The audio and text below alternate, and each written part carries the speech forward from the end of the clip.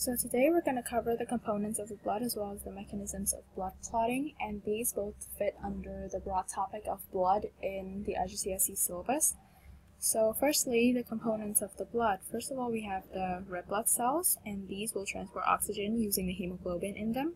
And then we have the white blood cells, which are involved in the body's immune response. Now there are two types of white blood cells. You have the lymphocytes, which are involved in the production of antibodies. And then you have the phagocytes, which are involved in phagocytosis. And these two processes will be explained in a little further depth in the topic of immunity. So yeah, this video might not go into much depth about that. And then you have the blood plasma, which transports blood cells, ions, soluble nutrients, hormones, and waste like CO2. And then you got the little cell fragments, which are called platelets, and these are involved in the blood clotting process. Now, although this is not specifically in the blood topic, but it is required to know for IGCSE, so I thought I would cover it here. So red blood cells have hemoglobin in them, and these will bind to oxygen and helps to transport it around the body. And it also has no nucleus, which means that the volume available for all of the hemoglobin can be maximized, and this serves the purpose of transporting more and more oxygen. And also it has a biconcave shape, which will increase the surface area available for the oxygen to bind to. Again, this serves the purpose of increasing the amount of oxygen that can be transported. For the syllabus, you also have to be able to identify lymphocytes, phagocytes, and red blood cells on a diagram like this. So the lymphocyte would be something like this. It would have a really large nucleus that would take up most of the cell, while a phagocyte will have a lot more cytoplasm. And then you got the red blood cells, and you can clearly see that there's no nucleus in them, which is why they're red blood cells, and you can kind of see the biconcave shape. This kind of looks like a biconcave shape from like a bird eye view. Now we're on to blood clotting.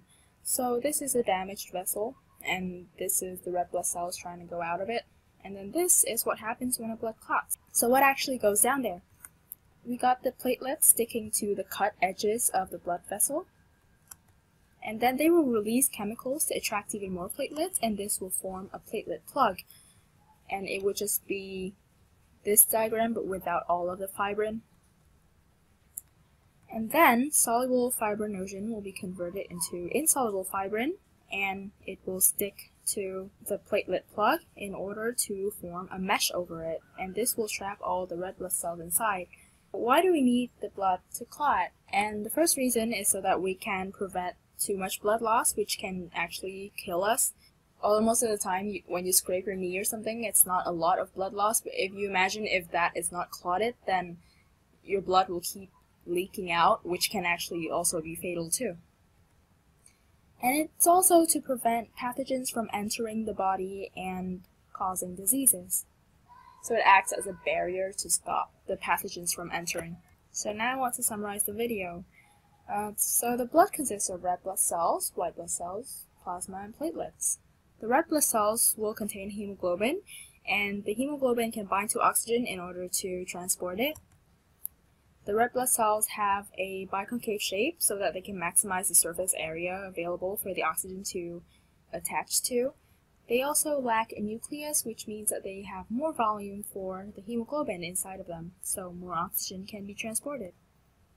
There are two types of white blood cells, and these are lymphocytes and phagocytes. The lymphocytes will produce antibodies. The phagocytes are involved in phagocytosis. The platelets have a role in blood clotting, and they're just little cell fragments. And the plasma has the role of transporting blood cells, ions, soluble nutrients, hormones, and wastes like carbon dioxide. And this will be a summary for blood clotting. So when a vessel is damaged, platelets will stick to the cut edges or the damaged edges. The platelets will release some chemicals in order to attract more platelets to that cut edge, and this will form a platelet plug.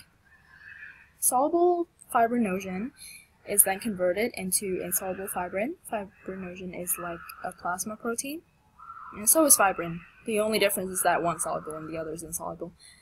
And then insoluble fibrin will form a mesh or like a net over the platelet plug so that all the red blood cells are trapped inside the blood vessel. Blood clotting is absolutely necessary so that we can prevent blood loss and prevent pathogens from entering the body. So thank you so much for watching this video. I hope it has been helpful. If it has been, then please leave a like. If you have any suggestions, then feel free to leave them in the comments and subscribe for more. Thank you. Bye.